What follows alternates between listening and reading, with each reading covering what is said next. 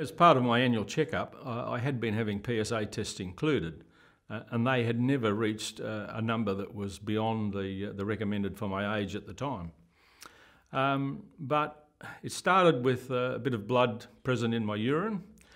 The doctor cleared that up, but within a day or two, there was a lump developed. Turned out to be a cyst, nothing to worry about. But I insisted that I go and talk to a urologist. For whatever reason, I don't know, but we did. I was being regularly checked by my GP with PSA testing, and the numbers started to escalate a little, and then a little more, and he sent me to a specialist. That guy looked after me for 3 years. We did a biopsy, it came back positive, and then he said, I think we don't need to do anything right now. Your count is all right, but we need to keep an eye on it. So for the next 3 years, we had fairly regular PSA testing. The numbers grew a little bit, then all of a sudden, towards the end of that 3-year period, they started to escalate at a fairly fast rate. I had my normal 2 yearly physical. My GP suggested that we do a PSA test in addition to the DRE, which I was only too happy to do. It came back a bit high. I was 58 at the time. He said it was a little high, so he suggested that we treat me for prostatitis, so I had antibiotics. At the end of that, my PSA had gone up again, so he suggested that I go and see a urologist. Just not feeling well, just a bit off, and decide to book myself in for a service as you do. And I went to the doctor, and the doctor said, let's have a prostate exam, and had a bit of a feel around, and he said, I don't think there's a little bit there, but I don't think there's much there, but I'll tell you what, we'll send you to a specialist. And so off I go to the specialist. You do what the doctor says, and the specialist says, look, I don't think there's much there, but we'll just do a biopsy just to make sure.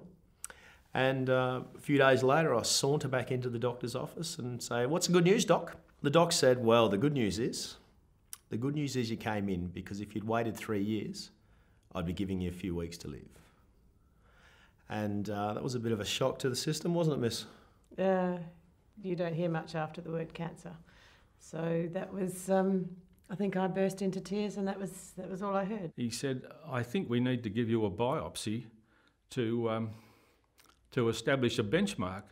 Now, I'd gone in just for a lump that had been confirmed by the GP to be a cyst. The urologist confirmed it was a cyst, it was going nowhere, and nothing was going to be done, to the point where I'm having a biopsy, and unfortunately the biopsy come back really nasty, and it showed that I had an aggressive prostate cancer. 12 out of 16 cores were high-grade cancer. So I'm one of the lucky 5% of 5%, I think it was, where the PSA test is the only thing that caught it. So there were no symptoms at all. Did a biopsy, and there was nothing there. So we just watched and waited.